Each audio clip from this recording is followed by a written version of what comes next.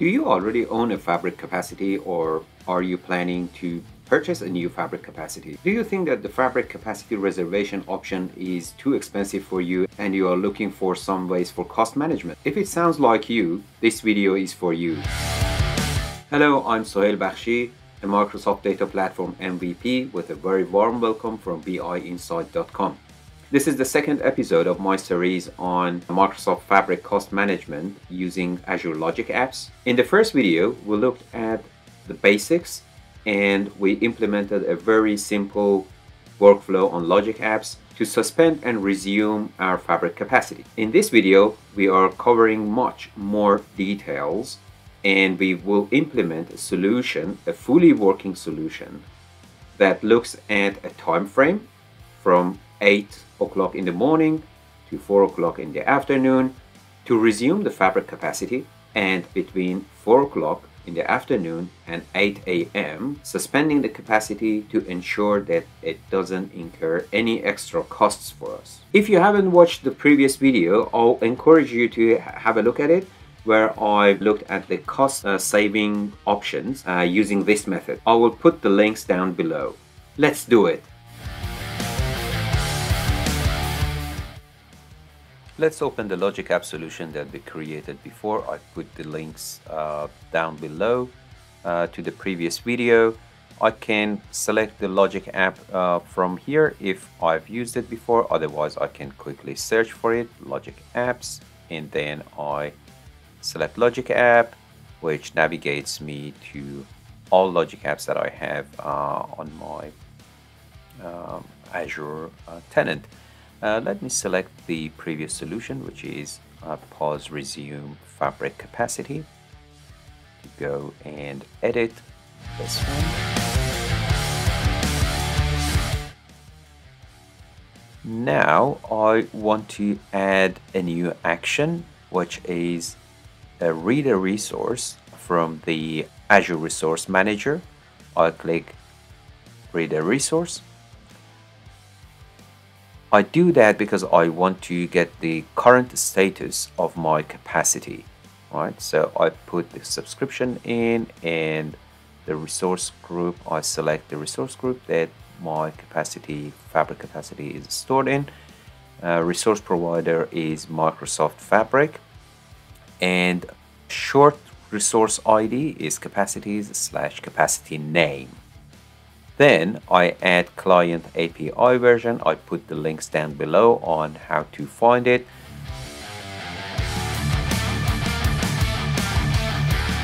Now I want to add a condition to see if my capacity is paused. I want to resume it, otherwise do nothing. So I add a condition. To read the status of my capacity, I can use this expression that I add that in. The expression gets the status property of read a resource action, which is the previous action. I also put this expression in the description below, so I add that expression in. And here's the thing: if the status is equal to paused, then I want to resume it. So I select the invoke resource operation and change the action to resume.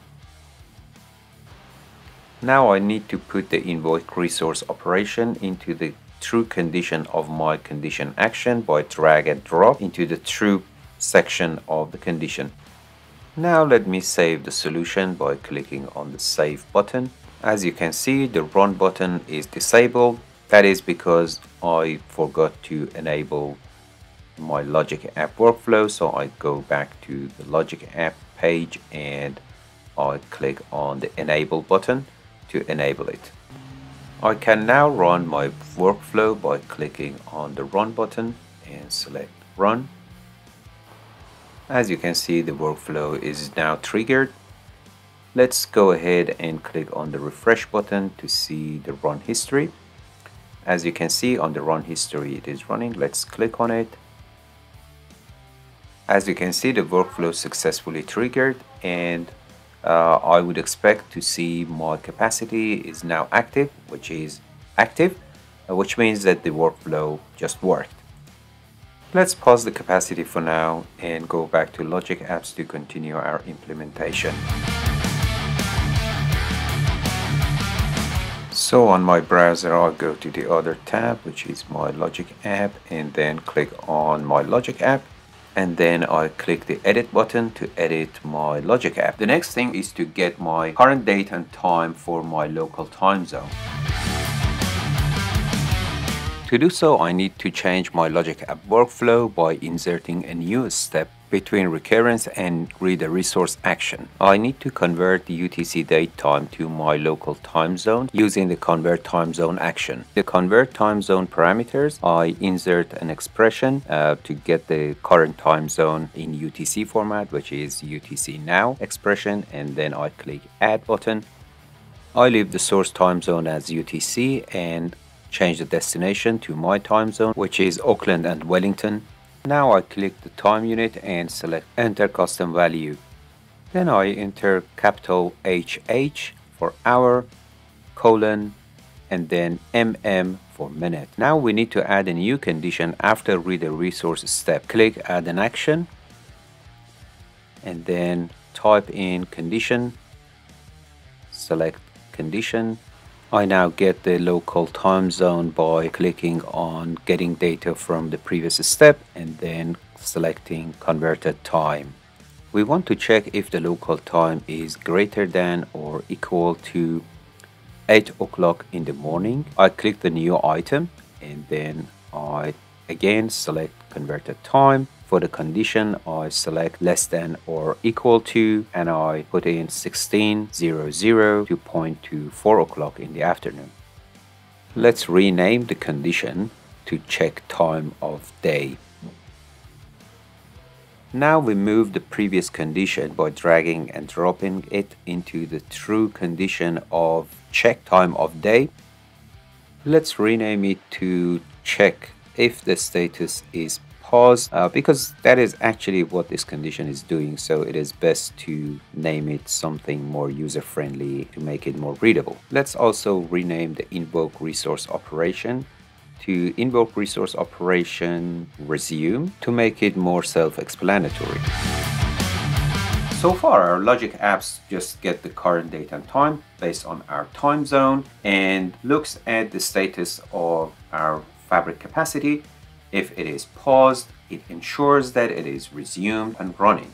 If the time is between 8 o'clock in the morning and 4 o'clock in the afternoon. The next thing we are going to do is to cover the time frame between 4 o'clock in the afternoon and 8 a.m. to ensure that our capacity is paused. So let's do it. We now only need to copy the entire condition that we created before by right-clicking on the action and copy entire action, and then right-clicking on the plus button and paste as an action on the false condition of the check time of day condition. Now let's rename it to active. We also need to replace the condition to active. Then we change the invoke resource operation. We just first rename it to suspend, and then we also change the action name to suspend. And I save the changes. I just go back and check if my fabric capacity is paused, which is paused, and I switch back to my Logic app and I just run it.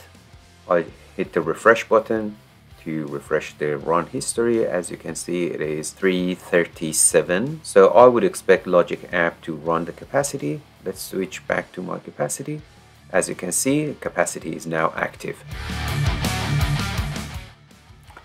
We are now going to take one step further and detect the working days, which is Monday to Friday.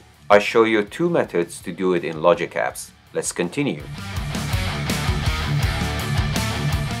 For the first method, I'm going to use the expression that I published on my website. I just copy it and paste it into Notepad++. Let's have a look at this expression and see what it does. Let's see how the expression works. It gets the current date time in UTC, and then it converts to my local date time zone, which is New Zealand date time zone.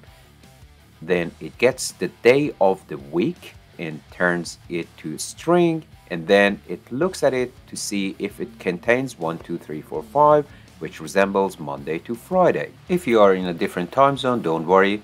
I put a link on my website to find out Microsoft default time zones. You can find your default time zone in this web page. You can find these information in the description. Now let's edit our LogicApps. I need to modify the recurrence trigger. I click on settings and then I click add trigger condition and I paste the expression over here. I save the changes and that is pretty much it. Now let's have a look at the second option. The second option is to change the recurrence frequency from hour to week.